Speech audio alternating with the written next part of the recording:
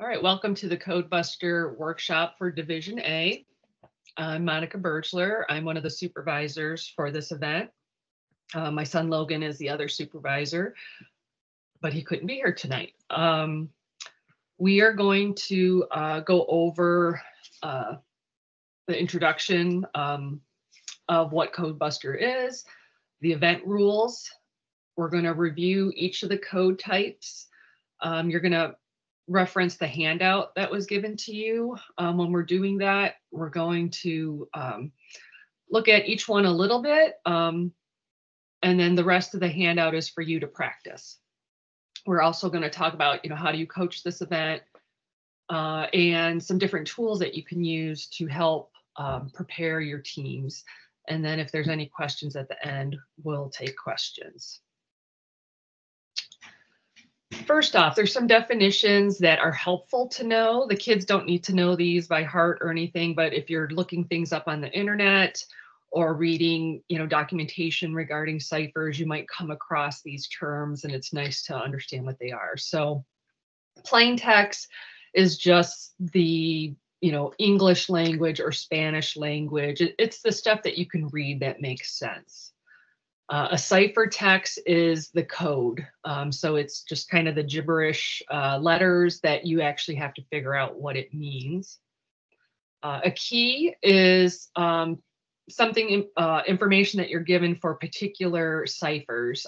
For instance, the Vigenère cipher, you will always be given a key in order to decrypt that type of cipher. Decryption is basically what you're doing. You're taking ciphertext and you're changing it to plain text with or without a key. A crib is basically some plain text letters that are given to you. So it's a hint to help you get started. A lot of times with aristocrats, you will be given a hint just to help you,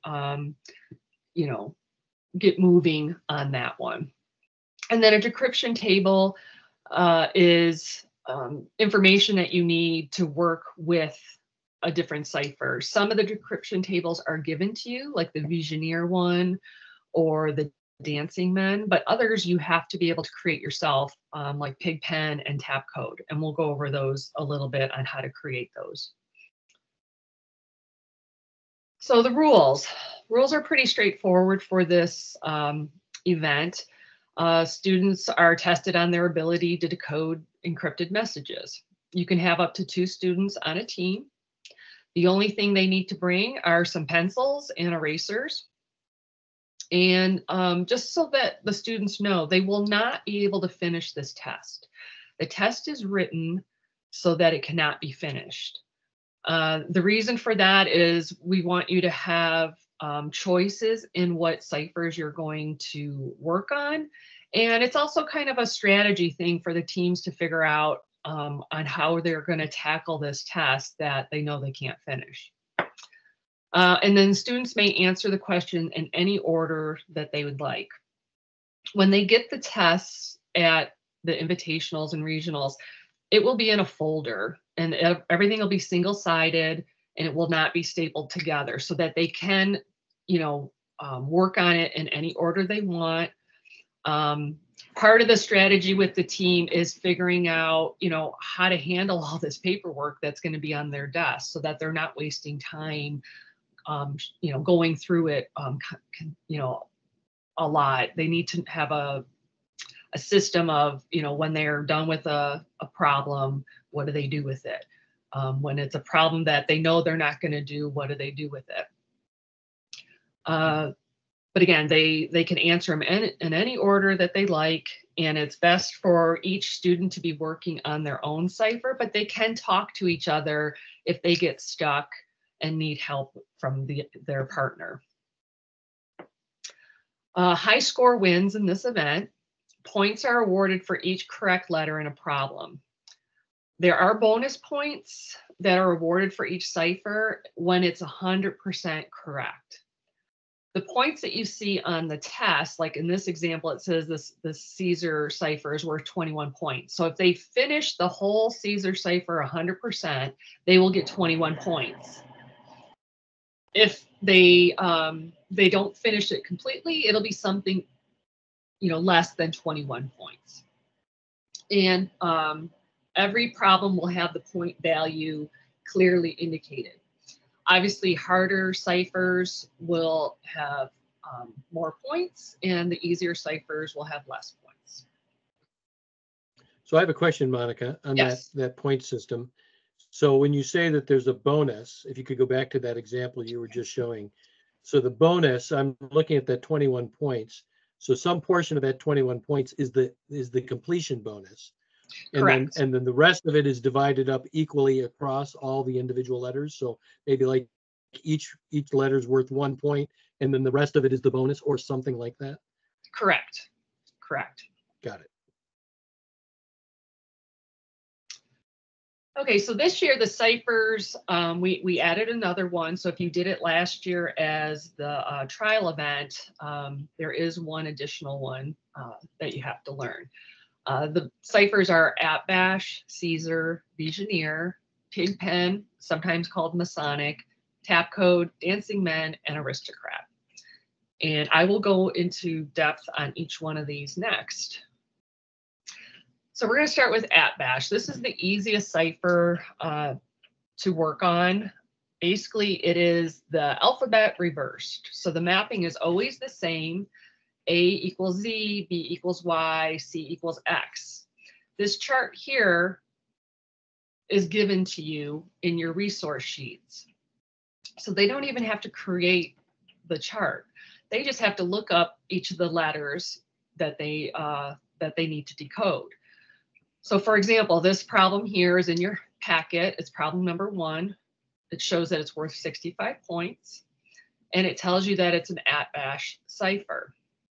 So what they have to do here is the first letter here is O. So they would look at their chart, find the O, and find out that the plain text letter is an L. So they would write an L in this box. Then they would do R, which is I, U is F, and V is E. So the first word here is life. And they would just continue on doing that with all the letters. So again, very simple cipher. They should be able to do it pretty quickly. The chart is given to them. They don't have to memorize anything. Now, if they do memorize some of it, obviously it makes it much quicker because they don't have to reference the graph all the time. These are really good for, like, if you got some really young kids on your team. These are pretty simple for them to be able to do and build some confidence in being able to do this event. The next one that we have is the Caesar. Now the letter shift can only be between 1 and 5 characters, either forward or backwards. A lot of the documentation, if you go out there, it'll say 3, and that's the national rules. But for our region, we decided to do a 5-character one because 3 just seemed too limited, too easy. So we liked having it a little bit more varied. And what you're going to do to solve these is pick a short word and try the different options if you go forward or backward until you find a word. So for example, in this problem, which is problem 3 in your packet, I'm going to look at this word here, AQW. So on the side of my paper, I'm going to write AQW, and I'm going to write the next 5 letters after each of these letters and the 5 letters before each of these letters. And when I do that, I notice here, I get the word U. So I know that this shift is a -2 shift. So A equals Y, Q equals O, W equals U. So I can write that in. Then what I can do is take that chart that I showed you with the @bash, and I'm going to actually write above it or below it what the shift was, so that again, I can just look at this chart and figure out what the letters are. So for here, the F, if I come down here, the F is a D. The Q is an O. P is an N. V is a T. So that first word is don't. And then I would continue on. So once you find the shift and you write what the shift is, this is kind of like an @bash, and you're just filling in the letters. Now, So when we they're don't know whether it's going to be between, it could be a minus as much as -5, or it could be as much as +5 in the correct. shift. And Yes. so the first step is trying to figure out how much shift there is. It could be Correct. -4, it could be +2, it could be Yes. anything in between. Got it. Yeah. And when they're doing this chart on the side, the minute they find a word, they can stop. They don't have to do the whole 5 and the whole 5. So like if I would have worked my way backwards first, the minute I would hit this U, I would have stopped. I wouldn't have continued on. But I just wanted to show you how, that would work if they were doing 5 up and 5 down. But usually I will pick a 2-letter or a 3-letter word to figure that out.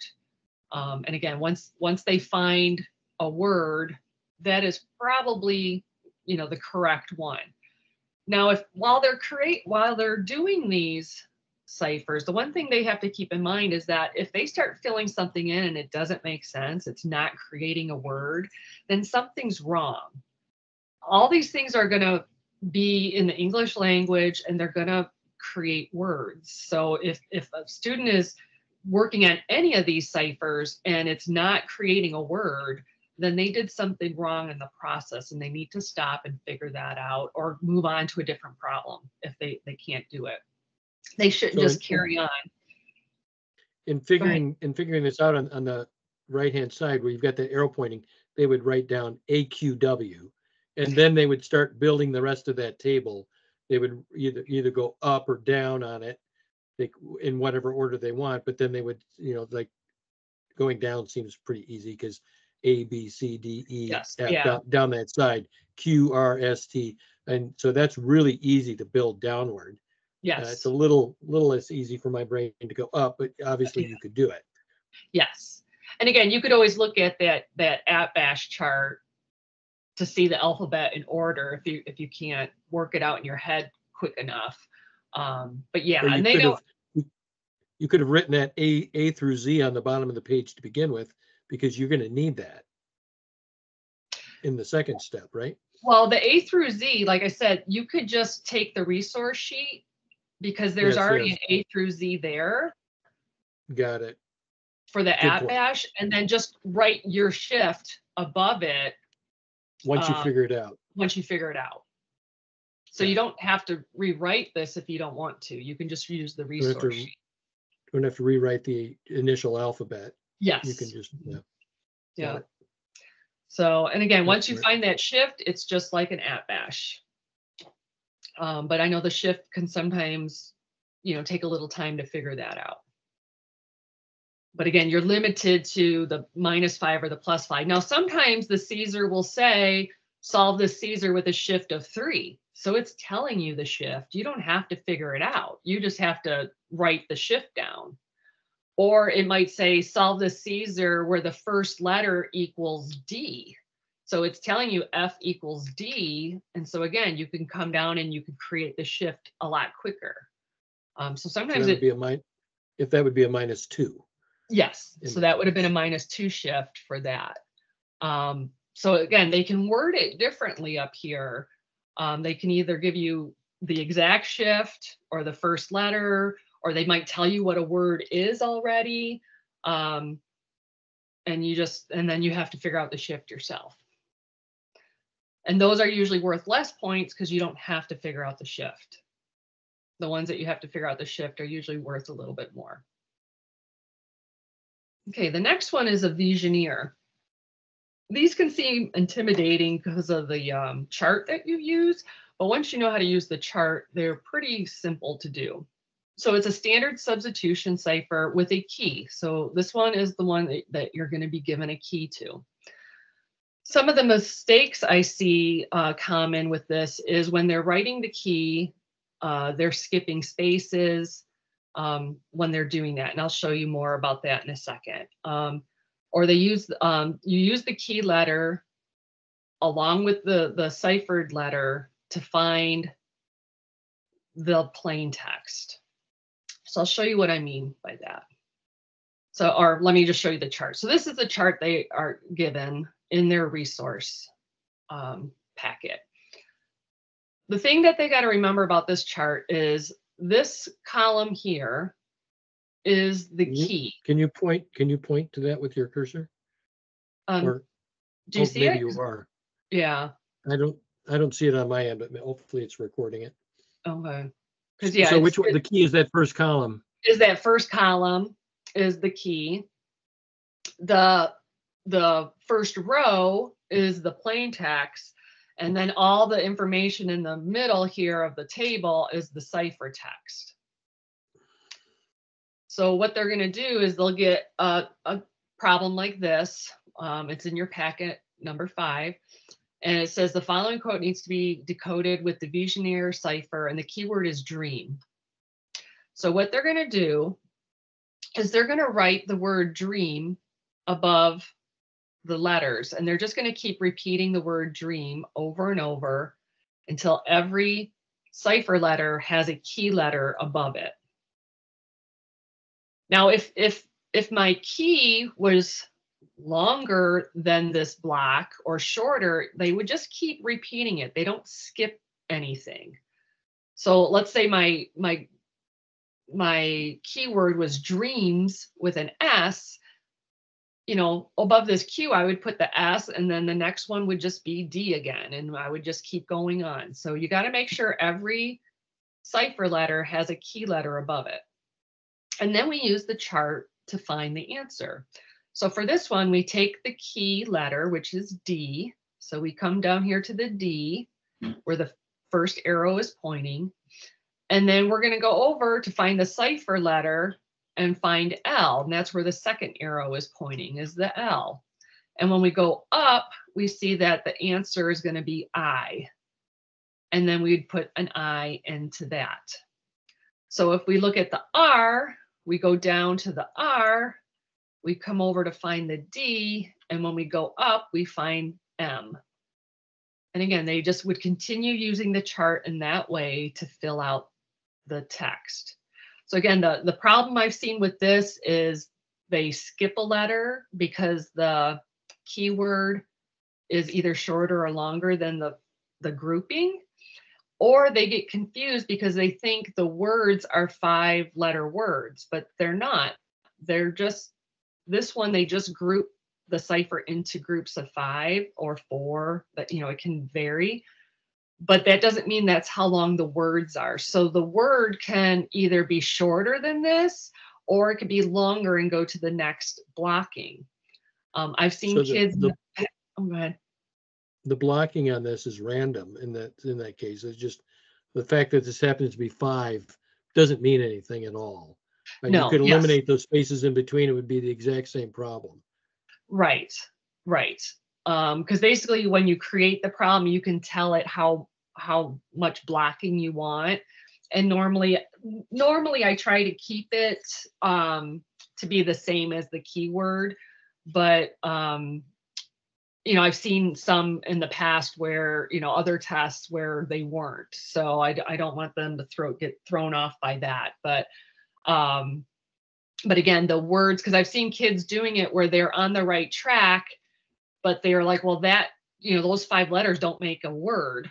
And they do, they just need a couple more letters, and, you know, and they'll stop and they won't finish it.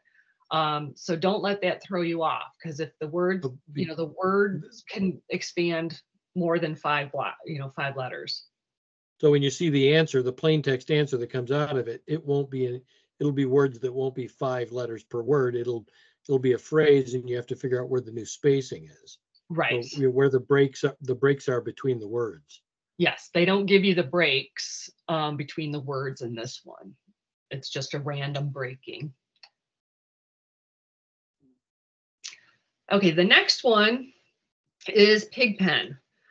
This is the first one that you have to create the table yourself.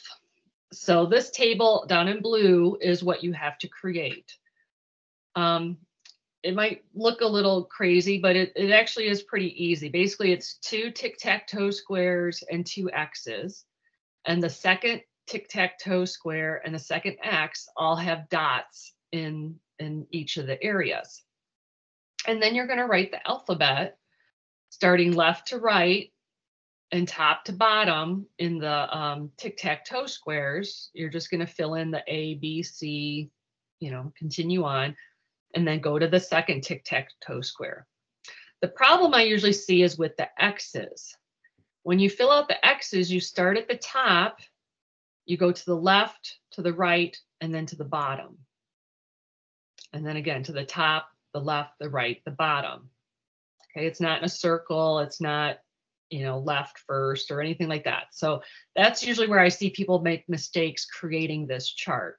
So again, top, left, right, bottom. Once they create this chart, and they will have a piece of scrap paper in their test packet that they can create this chart on. And if there's more than one Pigpen cipher, they don't have to recreate the chart. They can just use the one they created on the scrap piece of paper. And then you're going to look at the symbols and find the symbols and write in the letter. So with this one, the first symbol is like a less than with a dot in the middle. And if you look at this X, this is the less than with the dot in the middle, and that's the letter Y. The next one is an open square with a dot in it. The opening is to the right. So we look at the tic-tac-toe, the opening to the right square is an O. So we put an O. And then now we have the less than sign, and we look at this one, and it's a U. And they're just going to continue on finding the shapes in these in this table and filling in the letters. Now this one way to make it go quicker is to start memorizing some of the shapes. Like E is the most common letter in the alphabet, and that's the square. So anytime you see the square, you can just write in the E, and you don't have to refer to your chart. So the more you don't have to refer to your chart, the better, because you can do it quicker. But again, you can refer to the chart. But if you have a student that really likes this one, they can start memorizing what some of the shapes are so that they can do them a little faster. The next cipher is the tap code. And this is another one that you have to create the chart. So basically it's a 5x5 grid, and you're going to start at the top left and you're going to write the alphabet in. But you have to remember that C and K share the same spot.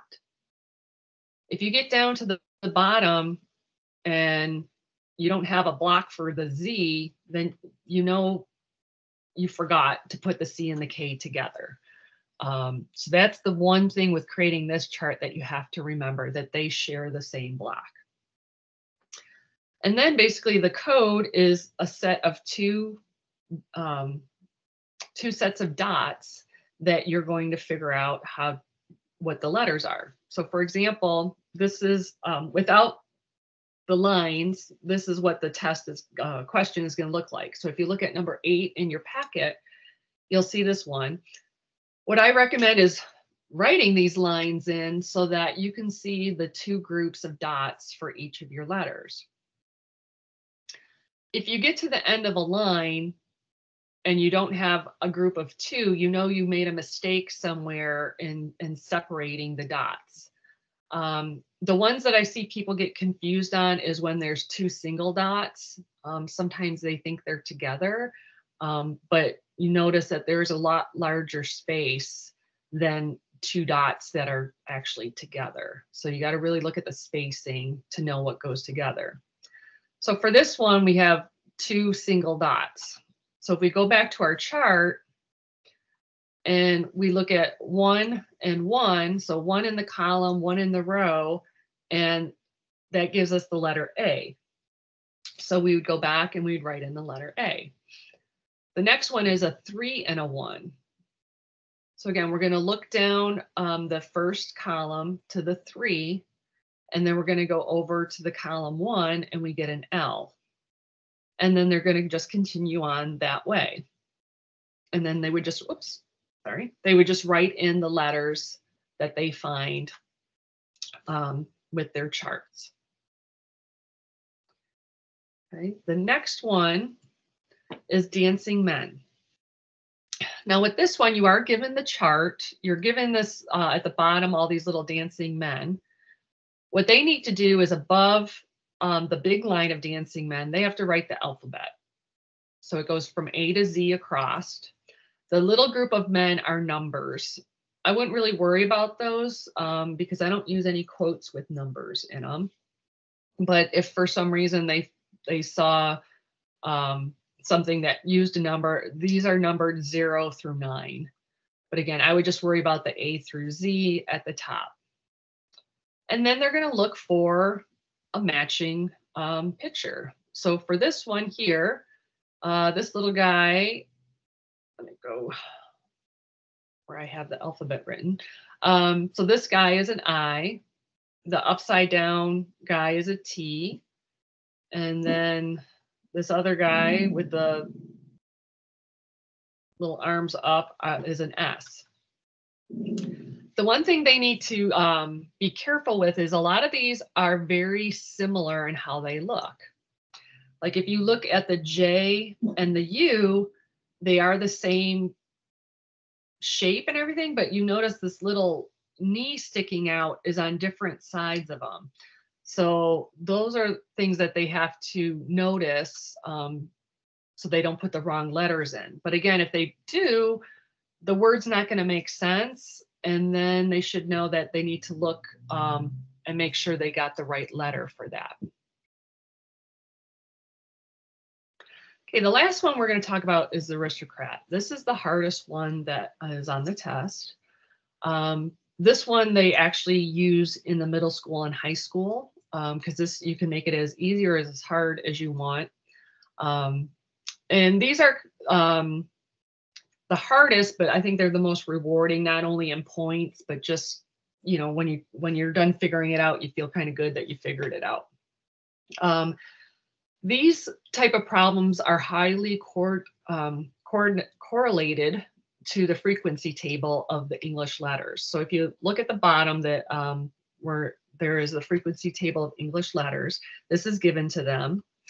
And you'll see that E is the most common letter. It shows up 12.51% of the time in English language.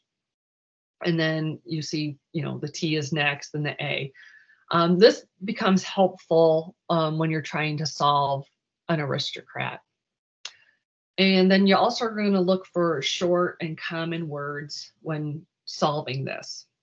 So let's look at one or a couple other things that you're going to look at for these is sometimes you're going to be given a hint and you want to fill those letters in that they give you and make sure you fill them all in. You don't want to be trying to solve for a letter that you've already been given. Then you look for single letter words, which are generally A and I or I. And what I tell my students, if the single letter word is at the beginning of a quote, it is usually the letter I. And if it's somewhere in the middle, it's usually the letter A. Not always, but usually that works. And that's always a good place to start. Then again, they want to check the frequency table. They want to look for contractions. They want to look for 2 and 3 letter words. The most common words, the most common 3-letter words are the, and you. And the most common 2-letter words are like it, is, in, of. And then you want to look for patterns. A very common pattern is the word that. It has the same letters at the beginning, at the end. And so if they see a 4-letter word that shares the same beginning and end, a good place to start is guessing that it's the word that. Now, again, that's not always 100% true, but it's a good place to start. Then they can look for double letters, like the word all or to or little. Also, other ones are like science or people. Someone is another one that, or everything. Those are ones that after you see them after a while, you just kind of notice them. And then last but not least, you're just going to guess a word. You're going to guess some things. The worst thing you can do with an aristocrat is just sit there and stare at it. You have to start putting some things in and see how it works. Because even if you put in the wrong thing, sometimes it helps you see the right thing. And that's why an eraser is important. You're going to have to erase sometimes doing these problems. But again, part of solving this is guessing and seeing what happens. So let's look at question 12 in your packet. In your packet, the question does give you a hint, but for my example, I'm not using the hint because I want you to see my thought process when trying to solve one of these problems that doesn't give you a hint at all. So the first thing I do is I usually look to see, I usually look at the frequency table. So down here, these arrows, you see that A shows up 15 times and O shows up 14 times. So I'm going to assume one of these is an E. So the first thing I'm going to do is look at the A and see where is it showing up. So it's showing up here at the beginning of this 3-letter word. It's showing up at the beginning of this 4-letter word and at the beginning of this long one. And E's don't normally start words. They usually end words. So I'm thinking that the A is not equal to E. So I'm going to look at the O now. So the O is showing up at the end of this 3-letter word, at the end of this 4-letter word. It's showing up where E's normally show up. And this 3-letter word ending in E, I'm guessing that this word is the, because T is the next common word, and so that works with the A. So I'm going to guess that A is T, W is H, and O is E. And then I see the single letter word. And again, going by what I said earlier, this is in the middle somewhere. So I'm going to guess that this one is an A. And then I look down here, I see there's a 3-letter word. And if this is an A, then the Q's are L's. So I'm going to guess that one too. So then I'm going to fill all those in. So after filling those in, this is what I have. And then I see here that I did have that 4-letter pattern, that word that. So I know I'm on the right path. So the next things I'm going to look at is I see this 3-letter word and it's starting with A. And the next common 3-letter word is and. And it kind of fits the layout of the sentence because there's a comma and then the word and typically is one of the words that typically is after a comma. So I'm going to guess that M is N and Y is D. And then I see a contraction up here. And I know contractions usually are a T or an S. Well, I already have the T. So I'm going to guess that the D is an S and that B is I, so that that word is its. And then this word down here, I look at it and I kind of look at the sentence. And I'm going to guess that this word is a Y, because I look down here and V only shows up twice and Y is one that doesn't happen too often. And the sentence, and they all, seems to make sense to me. So I'm going to guess that one too. And then I'm going to put those letters in. So now I have a couple letters or a couple words that are missing one letter. And when I look at them, I see this something H-E-N. And I guess that the word is when, because when the something makes sense to me.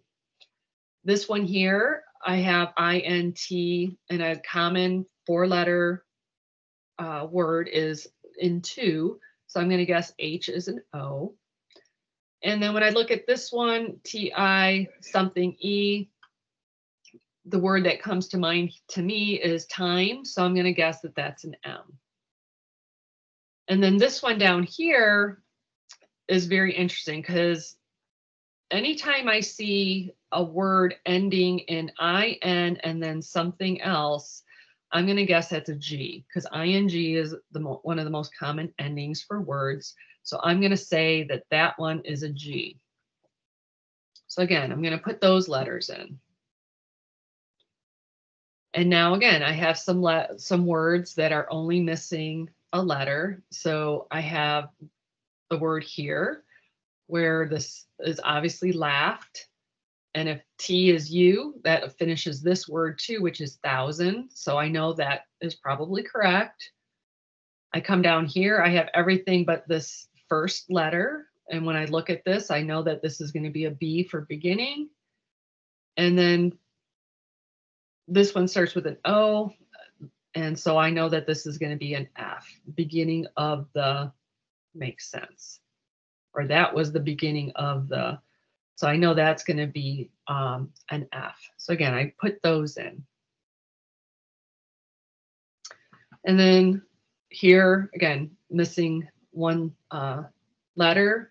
And you can tell that that is first, and that finishes up the word for. So we put that in. And now we just have 3 letters left, or 3 words left that we need to do. And if you start reading it, you can kind of figure out what some of these are. So this is broke, this is pieces, and this is skipping. And then we finish it off. Now they do not have to rewrite the quote at the bottom, but if their handwriting is really sloppy or they just, it's, you know, very messy, they might want to. Now I do give a benefit of a doubt. If I can sort of tell what it's supposed to be, I give them points for that. But if I can't read it, or if it doesn't look like anything, I can't give them points for it. So they want to make sure that when they're writing things, that it is, you know, as legible as possible. But again, I usually try to give the benefit of the doubt. Now, when they're trying to figure out what these letters are, I know I showed like 3 or 4 at a time and showed it, but they just want to do each one as they get it. You know, if they decided that AWO is the, you know, they want to do all the THs and E's and then move on to the next one.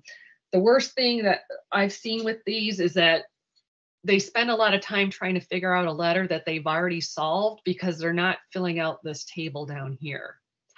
Now, I don't check this table. I don't care if they use this table, but it does help keep track of what you figured out and what you haven't. Because if you come across a letter, you can look down here to see, did I already solve that? And I just missed it when I was filling it out. And also, you're never going to have, you know, 2 letters equaling the same letter. So O is E, you know, D is not going to be E, you know, because you've already used the E. And a letter is never equal to itself. So E will never be E. So that's the other thing to keep in mind when doing an aristocrat. So how do you know, get ready for this event? The key thing is to practice, practice, and practice some more. The more the kids see these ciphers, the easier they're going to get. They're going to start seeing more things, more patterns, and they're going to get more comfortable with the charts. If possible, put 2 kids on the team. And then you want to divide and conquer the test. Like I said, each student should be working on their own part of the test. Now, one thing you could do is, you know, have one kid specialize in Pigpen and the other one in tap code, and then they only have to worry about learning how to create one chart. I do like to make sure the kids understand all of them, but then, you know, maybe if one kid really loves the aristocrats, then they really focus on those. But you got to figure out with your team what makes the most sense. So again, they need to learn how to create the Pigpen and tap code tables. They need to get used to just trying something in the aristocrats. I know sometimes it's hard. Kids don't want to make a mistake. They don't want to have to erase things. But that's part of solving the aristocrats. You just have to try.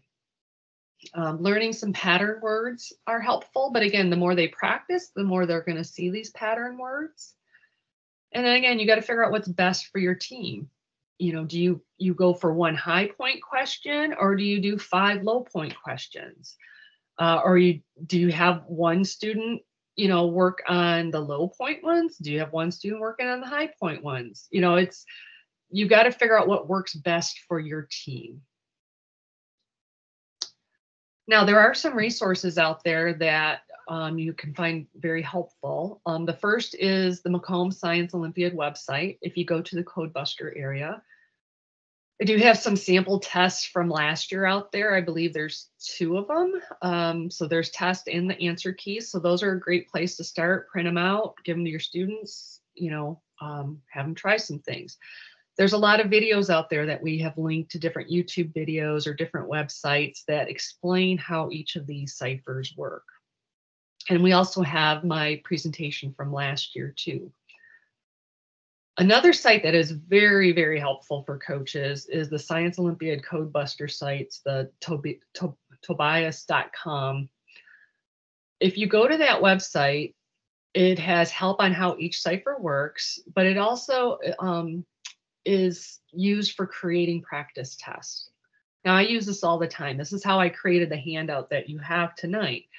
You go out there, you can, you know, create one from scratch, or they actually have a test building option now where you go and you say you're creating a Division A test. You want, you know, 5 questions, and you can tell it that you want it to be, maybe you're working on Pigpen. You can do all 5 Pigpen, and then you just type in some quotes and it figures everything else out for you. So it's really nice. And on the Macomb Science Olympiad website, I do have a link explaining how to use that site. But it is very helpful. Any test that you created is saved to your device, so not everybody can see it, just you. And like I said, it's great because you can create tests that are just focusing on a certain cipher. And as the kids get more comfortable with them, you can start creating ones with multiple ciphers. Another helpful thing is just on YouTube. If you Google the different ciphers, some of them have more videos than others, but you can usually find some information, some background information on them. And then there's also different websites and apps that are helpful for aristocrats. The only problem I see with those is that the quotes are going to be higher level, so it might be difficult for elementary level students, but they are good to practice. You know, especially if you have some older kids on your team, they might be okay. The 2 that I have on here, I'm pretty comfortable with. I've never come across an inappropriate quote. But if you go to other sites or other apps, just be careful, because sometimes they might have some that are not appropriate for younger kids. But again, they are a great tool. I know for my middle school and high school kids, I have them all download the app, and I tell them whenever they're sitting around, they need to do an aristocrat, because that's how you're going to get better at them. Okay, so that is all I have to talk about with each cipher. I don't know if there's any other questions about anything that I said.